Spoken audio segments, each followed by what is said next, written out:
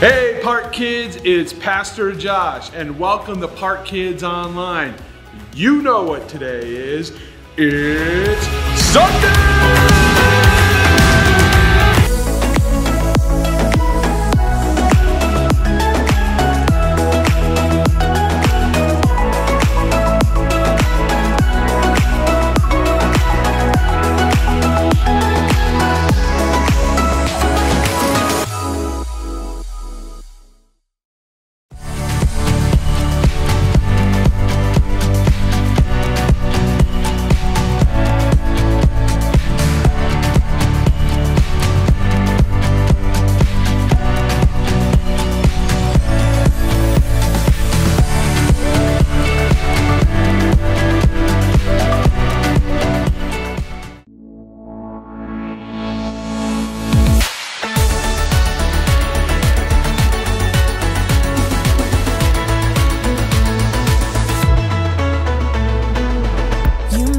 Darkness run and hide, you bring the broken back to life.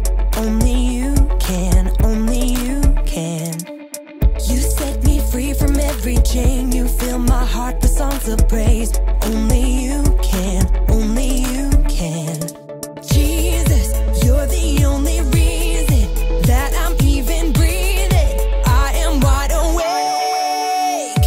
My heart beats only for your glory. My hands reach up for you to hold me. My soul sings, Father, you are holy. My feet dance to your rhythm, to your rhythm. Every beat is calling out your name.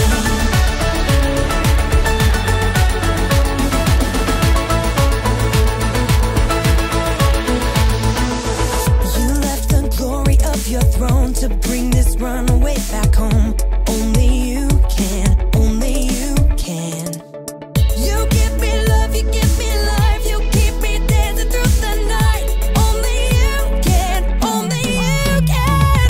My heart beats only for your glory. My hands reach up for you to hold me. My soul sings, Father, you are holy.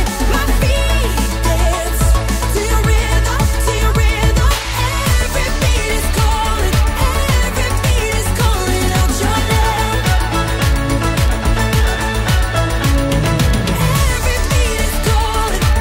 Every beat is calling out your name. Jesus, you're the only reason that I'm even breathing. I am wide awake. You move me, your freedom is consuming. I feel you rushing through me. I'll never be the same. My heart beats only for your glory. My hands reach up for you to hold me. My soul sings, Father, you are holy. My feet dance to your rhythm, to your rhythm. Every beat is calling out your name. Ooh, every beat is calling out your name.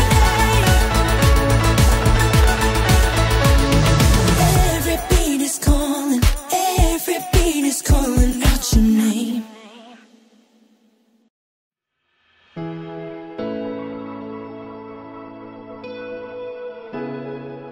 Hey everybody, I'm Erica, and welcome to my Summer STEAM Lab!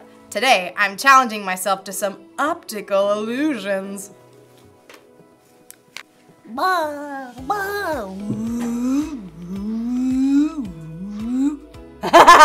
Dizzy yet? And you know what these tricky little eye puzzles require? A whole lot of faith! Faith is trusting in what you can't see because of what you can see. So, let's give it a go! Whoa! That is wild! Wanna see? Does it look like the circles are moving? But they aren't! It's a still photo! The way the gray and the black and the white are used makes it look like it's moving. Crazy, right? Do I look like I'm moving? Now, this one is easy. Okay, which of these objects is bigger than the other? Object A. Duh. All right. Wait.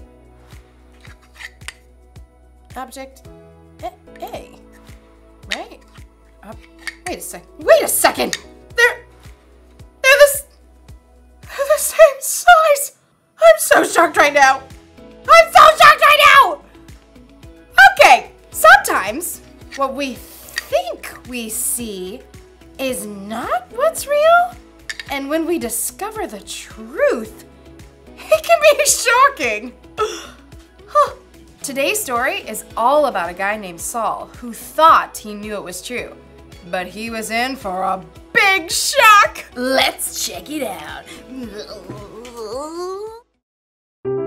The Bible. It's 66 books of history, stories, letters, and poetry that fit together to form God's one big story. The epic adventure of how He created us and loves us so much that He made a way to rescue us. As we travel through the Bible, from Genesis to Revelation, we discover people who met God and found their lives changed forever. Now for an amazing story, inspired by the book of Acts. Chapter 9, verses 1 through 9. If anyone was set up for the good life, it was Saul of Tarsus. Greetings. Though Saul's family was Jewish, he was also born a Roman citizen. Throughout his life, he was known by 2 different names. You may call me Saul or Paul. As a young man, Saul was sent to Jerusalem to study with the famous Rabbi Gamaliel. Let's see. You have achieved 100% in classical literature, 111% in philosophy, and in ethics, 99%. I vow to do better. Saul became a Pharisee like his father before him. He carefully studied God's law and prayed 3 times a day. Dear God, help me follow your laws 100% perfectly. Like the other religious leaders in Jerusalem, though, Saul was caught off guard by the events that surrounded the life and death of Jesus. Good riddance. Now that fool can't try to overturn God's laws anymore. Haven't you heard? Jesus' follower says he's returned to life. They've seen Jesus? They've seen Jesus.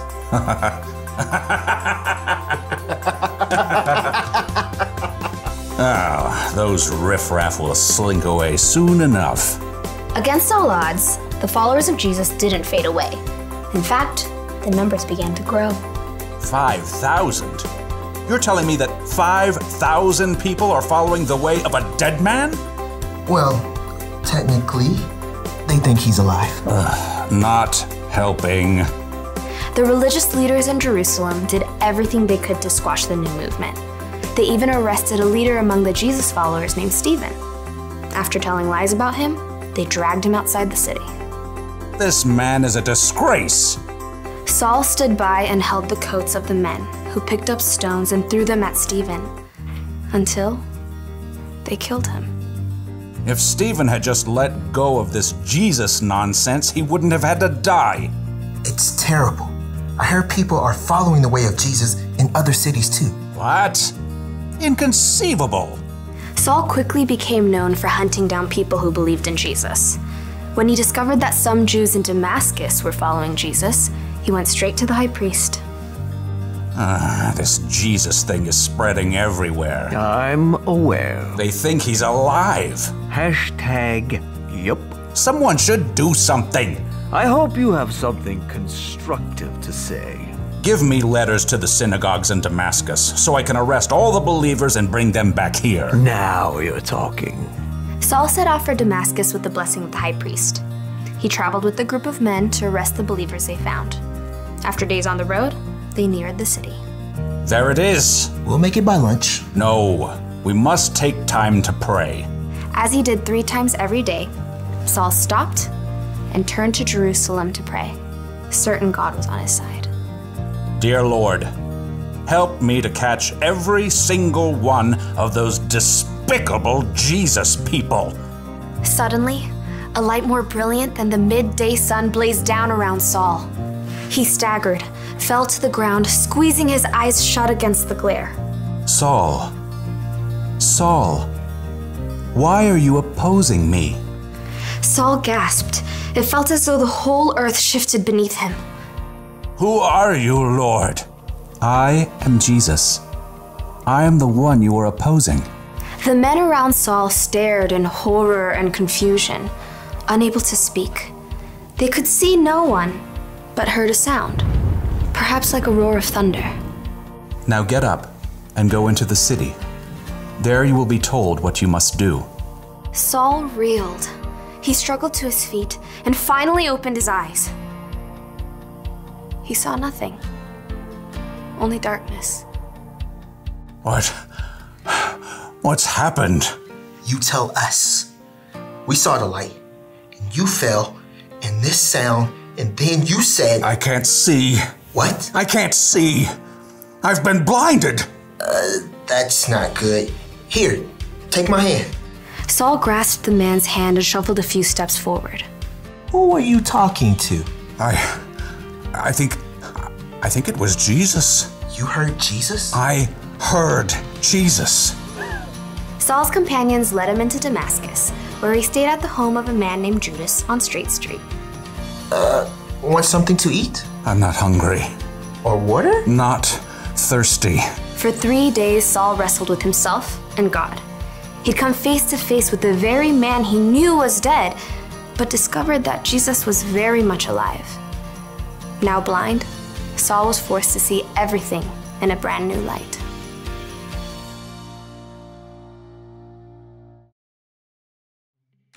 Okay, there's supposedly a picture of a dinosaur hidden in this image. Focus. Okay, I'll just have to have faith that there's a dinosaur in this picture because I do not see it. Speaking of, Saul literally couldn't see after his encounter with Jesus, but in a way, he could see better than he ever had before. Anyway, Saul saw everything. And Jesus made a way for everybody to be saved from their sins. After Jesus went back to heaven, he gave his followers the Holy Spirit. And then many more people believed in Jesus too. Saul wanted to stop the Jesus followers, and he really tried. But Jesus wanted Saul to know a better way. You know, it's amazing how God has revealed himself to people all throughout history. Saul, who is also known as Paul, so Saul and Paul are actually Saul Paul, was no exception, and neither are you. Just like God opened Saul's eyes to see the truth, he can open our eyes too. He may not appear to you in a bright light, but God can get your attention in all kinds of ways, like through nature. Or a conversation with a friend. That's really good. I like that. You're so wise. A song on the radio. God can even use your own circumstances to help you know him. And when you focus in and really see Jesus for who he is, the Savior of the world, it can change how you see everything. So that's the one thing to remember today. Knowing Jesus changes the way you see everything. It's like Jesus gives us brand new glasses to see out of. I can't really see out of these ones, but it's a different way to see. So that's exciting. Oh, perfect. Well, that's all I got for this week. Oh, perfect. These coffee beans want to wave goodbye to you. Bye.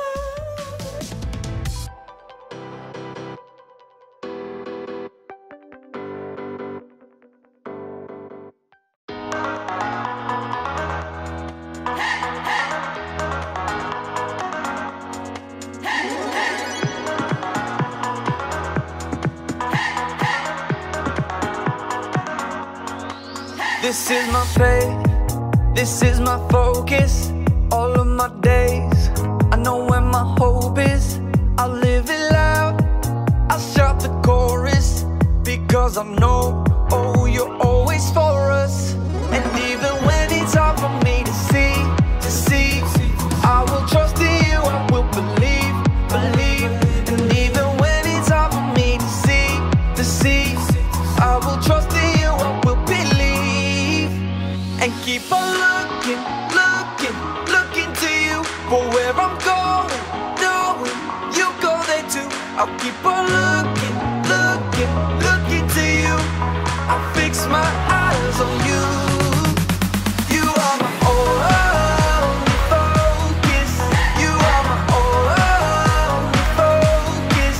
You are my only focus. I fix my eyes on you, on you, on you. This is my faith, this is my focus. All of my days, I know where my hope is. I'll live it loud. I shout the chorus because I know, oh, you're always for us. And even when it's hard for me to see, I will trust in you, I will believe. And even when it's hard for me to see, I will trust in you, I will believe. And keep on looking, looking, looking to you for where I'm going, knowing you go there too. I'll keep on looking, looking, looking to you. I'll fix my eyes on you. You are my only focus. You are my only focus. You are my only focus. I fix my eyes on you, oh yeah, oh yeah. Woo! You ready? Come on, let's go. Hands in the air, hands in the air. I know you're there, I know you're there. Anywhere, oh. Anywhere. I fix my eyes on you, on you. Hands in the air, hands in the air. I know you're there, I know you're there. Anywhere, oh. I fix my eyes on you, on you.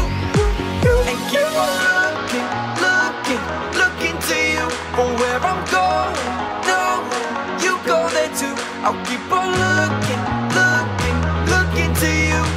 I'll fix my eyes on you. You are my only, you are my only, you is only, you are my focus. I fix my eyes on you, on you, on you.